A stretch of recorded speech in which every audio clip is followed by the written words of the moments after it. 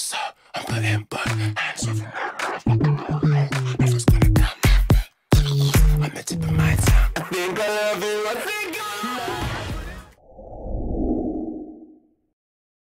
Hey guys, what's up? Welcome back to my channel and thank you for joining me for another video. If you are new and this is your first time watching one of my videos and you have not yet subscribed, then welcome. My name is TylorWithAnO. Okay, so this episode of Pose, episode 3, it's called Giving and Receiving. It literally just clicked to me as I said that why they named it Giving and Receiving. I mean, obviously it was talking about, you know, Christmas and the holidays and everything like that, and giving gifts and receiving gifts and everything like that. But also, there was a little bit of giving and receiving going on. So Miss Damon and, what's his name?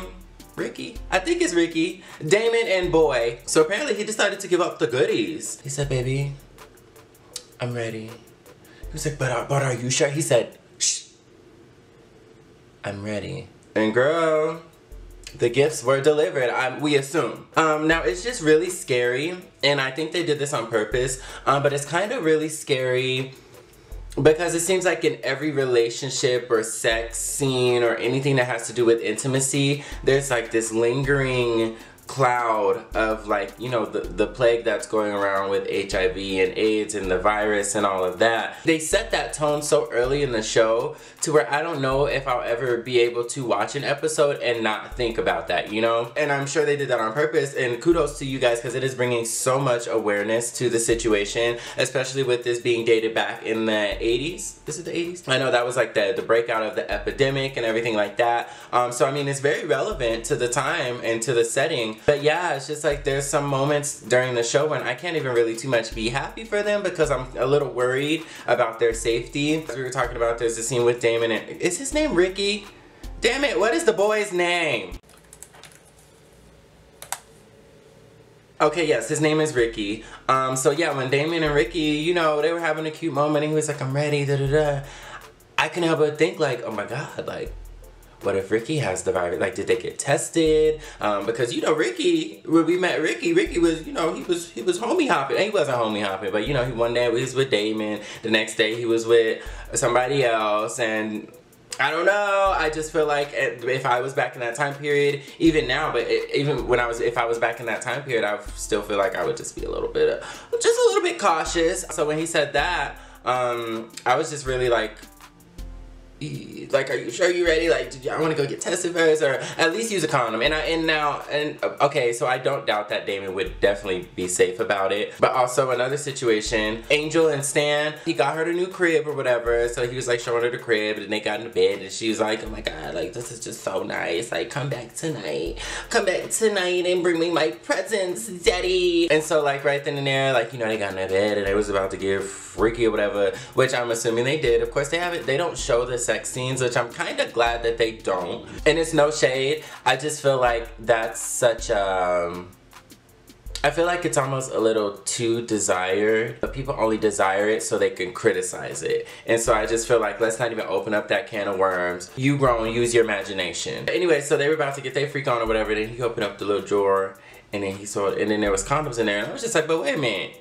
If this is a new place and like nobody's lived there before, like, did he open a pack of condoms and put them in there? Anyways, that's beside the point. And they do this in Insecure too, and I think Issa Rae has commented on it, how they purposely make it a point to highlight like, hey, this sex scene involves safe sex. The characters are being safe here, as a way to, you know, not promote unsafe sex. And, you know, again, kudos to you guys. I feel like that's very useful. Okay, so let's talk about Miss Electra Abundance. So Miss Girl is gonna go through with her sexual reassignment surgery. I don't know how I too much feel about her being a mother. Like, she's legendary, she's sickening, but it's just like she's not a good person. Like, she's not a good person, and I feel like that's something later in the series we are gonna see. Like, they need to do a flashback to like her life and see that she was once this innocent, giant-hearted, caring, soft, compassionate creature, and someone did her wrong one day, and she was, you know, I feel like they're gonna get that type of story where we can see kind of where she gets that from,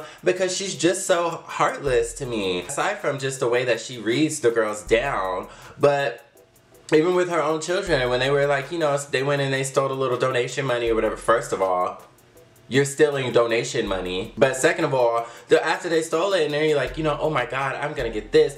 I'm gonna get this. Oh my God, my Christmas dreams. Da, da, da, da. And then she took that money. She was like $2,300. And she turned to the girl. She was just like, yes, all of your Christmas dreams will come true. And then she took that money, went right down to the hospital, and was just like, this should be more than enough for a deposit for my sexual reassignment surgery. Sign me up. And I was just like, that's not fair. Like, you had the girls out there scamming and mopping for you to get your surgery, and then you didn't even too much tell them where you got the money. So in the last review of the last episode I was talking about, like, I don't understand why Ricky don't join the house, da da da da. So it happened. He went ahead and joined the house. Miss Evangelista put him on, like, kind of like a, what's she called, like a grace period type thing, a trial run, I think she said it was called, just to see how he would do. And he walked the ball, he got his 10s and everything. Actually, I think he got some 10s and a few 9s if I remember correctly. But still, he did good for his first time. He was first runner-up. That's what it was. He was runner-up. You know, good for him. As far as him and Damon go, like, I'm still rooting for them because it's just like, you know, a cute little, they're a cute little couple. But in terms of like it affecting the career that Damon has in front of him with this whole dance thing, that I'm not here for. I am very much one on pursuing education, higher education, developing your career and things like that. So I just really don't want him to be a distraction. I feel like that's why they planted him in the series. Miss Dean of Dance was playing no games with Damon when he walked up into that class late. He's like, sorry, I'm not. She said, warmed up? Why were you late? He was just like, ooh, I had to come from the Upper East Side and da-da. She said, Xavier, where did you come from? He said, bitch, I flew in from Alaska, ho. Okay, that's not what he said, but basically he came from LFR. She was like, exactly. So Damon, you have no reason why you should be late to my class. And he was just like, well, I was just preparing for the ball. And she was like, oh, that's where your dreams lie? Bitch, be gone. And she kicked him out that class, and he was looking stuck on stupid. Like, at the same time, I didn't really too much feel bad for him. However, I don't like that Miss Dean of Dance wanted to discredit the whole ballroom thing and like the balls and the lifestyle. And when Blanca came and sat down and had the PTA parent-teacher conference with her, she tried it. Dean of Dance tried it, and Blanca was just like, oh no. We can talk about Damon, but you're not gonna come for my lifestyle, all right? But yeah, Blanca plays that role of the mother almost a little too well, with her being like domestic and cooking and buying the kids gifts, and like she's literally their mom. Which now I didn't know that the role of mother, as far as house mother, goes that far. I know mother is the nurturer, the caretaker, everything like that, but I didn't know like she was like the housewife, the maid, the type shit like that. I don't know. Did we get into Angel's walk? What category was she? She was walking face, and it was like the ice queen or what was it? Icy something, the icy face, but she was walking face. And girl, she came out as the ice princess, and when she took, bitch, Angel is so pretty to me. She is so beautiful, and she got her 10s on that category, and I was here for it. I also gave her a 10. I like her a lot, but I just get so frustrated with some of the shit that she does in terms of this man and this love that she got for him. I just think that she's just being a little too naive with everything. And not only naive, but she's being a little ungrateful. And I know that's gonna sound wrong, but it's just kind of like he gives her an inch and she wants a mile. Like, okay, he gave her more than an inch. Like, he gave that bitch a foot. He gave that bitch a meter, okay? Because he bought her a house. He got her settled. But, I mean, it's not much of her to ask, like, can you just come to me at night for Christmas? And, you know, shit happens. He had to stay home. His wife was suspicious because of his trifling ass boss or whatever, which is the next topic. But, the fact that she was just so upset and bent out of shape about it, it was just like, but girl, like, what did you expect? I would just assume, like, in your profession or prior profession, this is not your first time dealing with a married man. I'm just saying. So it's just like, you're not his wife. Like, he's not your man. So I don't know, it just makes me mad how bent out of shape. I mean, I would be a little frustrated too, but at the end of the day, while I'm sitting there, you know, mad, I would also look around and be like, you know what, I'll see him tomorrow, okay? Like, so I don't know. His boss is out of line.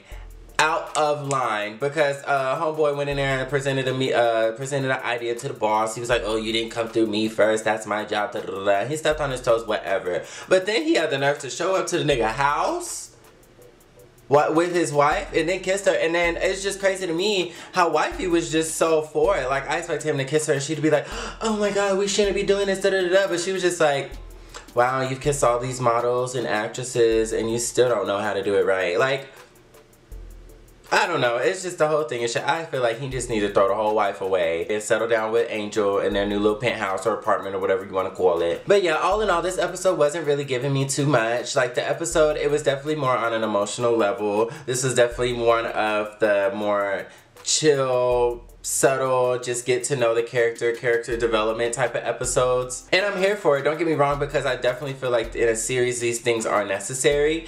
And it's one of those things like, you know, you start off good and then you can, you know, bring it back down so that you can keep that excitement, because the next episode, I guarantee you, is gonna come for the edges. Like, I know it. The next episode is gonna be bomb. But yeah, this episode was definitely, I know I wanted to kind of set the scene. It's holidays and emotions and the virus and sex and Stan and relationships. Like, it was just really, really emotional, really sentimental.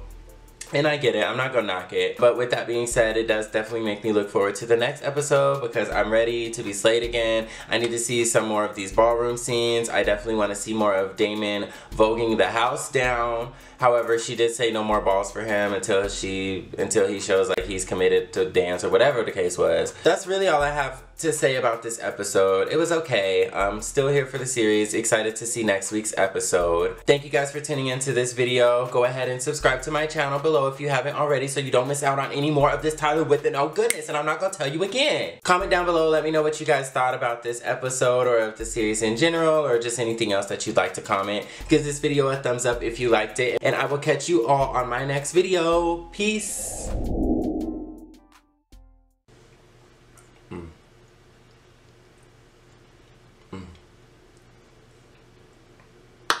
Okay.